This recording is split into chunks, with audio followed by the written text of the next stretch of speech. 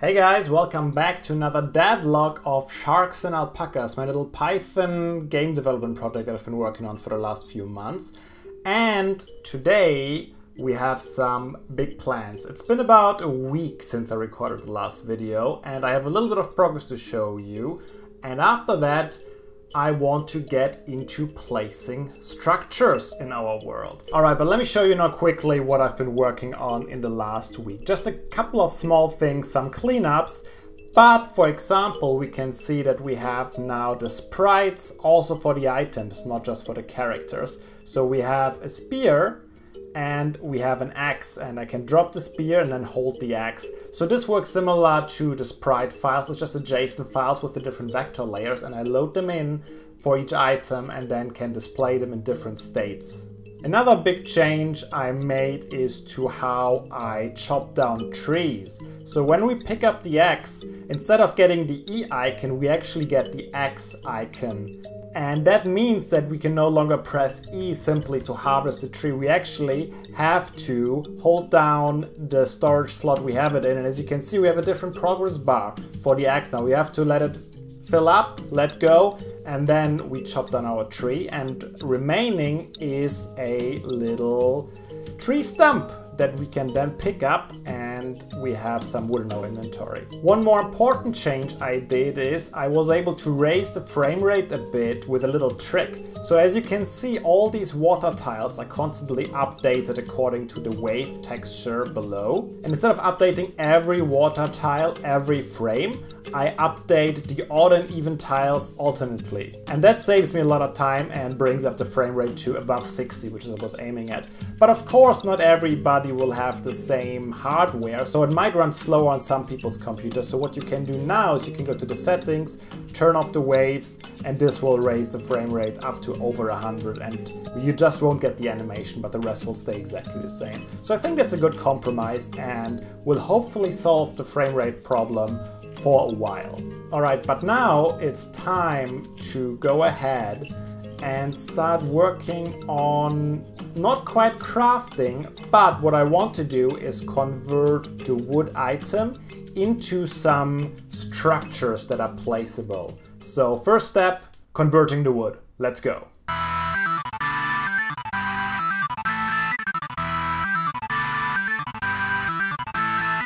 I was thinking about it a bit more over the last few days, and while I didn't want to call it crafting, that's what it is. We want to convert one resource into a variety of different items. And we need a way to distinguish which item this resource is crafted into. So a lot of games do this simply by offering you a list of different items that you can craft from a certain resource. I don't want to go this route. Another alternative is what Minecraft is doing, having a grid and you place your items in there, and if the crafting recipe is valid, you get your output item appearing on the right. And I don't want to directly copy that, but what I do want to emulate is this feeling of crafting that you get from Minecraft. This little endorphin rush when you get the recipe just right and your item appears on the right.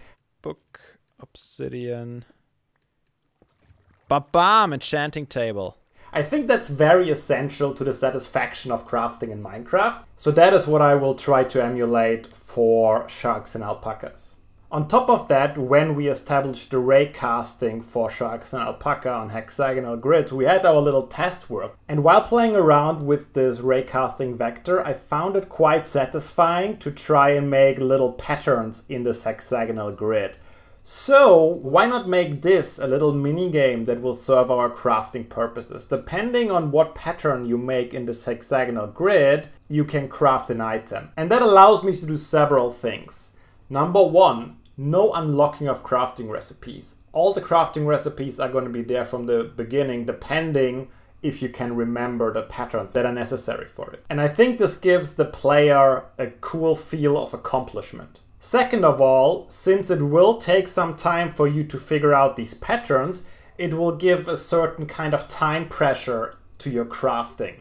So it is actually worth it to be skillful at crafting things, because every second you spend finding the right pattern, the sharks will keep eating away on your island. And I think these factors together will make for an engaging crafting experience. But let's implement it first and then reevaluate if everything I imagine is actually true.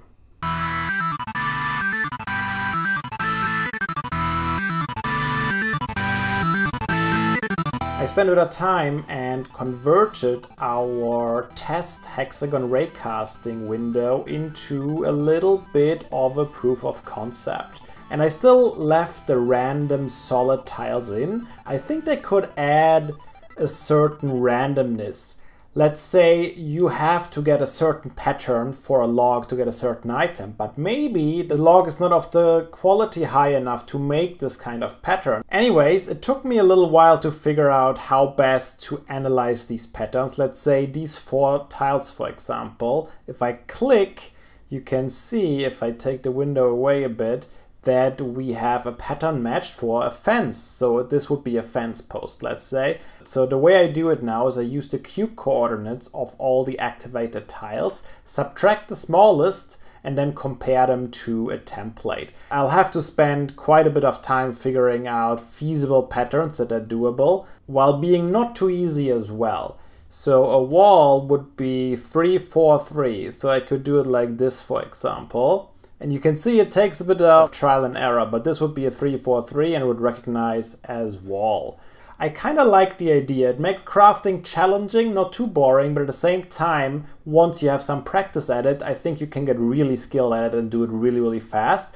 And what could also be fun is to have some really, really complicated patterns somewhere hidden, to have some Easter egg items that you would only come across in very rare cases if you try around a lot. But to come back to the beginning of the episode, I mentioned that I wanted to place down structures. Well, I guess we got a bit sidetracked with the whole crafting system, so I'm not sure if we'll get around to actually placing the structures. But what I do want to do is get the little GUI window like this working inside the game. Oh, cock.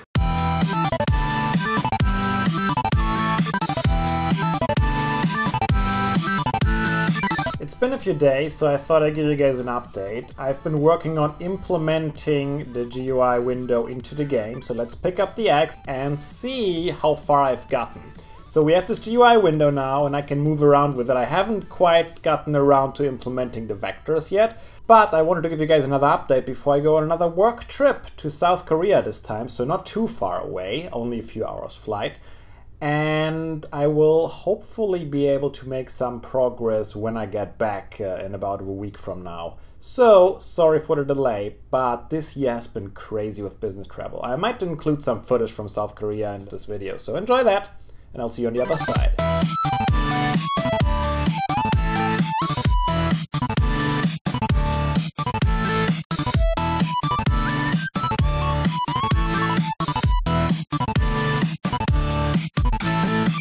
Alright, finally made it back from South Korea. Caught a little cold, not COVID this time, so I had a few days of recovery.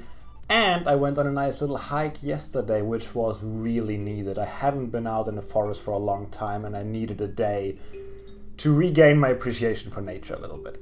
Anyways, long story short, I'm ready to get back into finishing up the GUI, and I think then we'll have to call it an episode for this time. Quite a few hours of troubleshooting later, I think I got the basics working. So when we hit the tree with our axe, we get our crafting window. I implemented a few icons to let you know what's going on. The tool we are using, we have the item we are working on, and we have the vectors working. And if you paid attention, you can see that on the right we have our result that shows up when we have our pattern. So right now we are actually crafting the tree, and if we have a horizontal cut of 3, exactly 3 at this point, we get our log on the right. And the final thing I want to bring up is the radius of our little pattern here. It is variable and it will depend probably on the tool, maybe on your skill. Haven't quite made up my mind yet.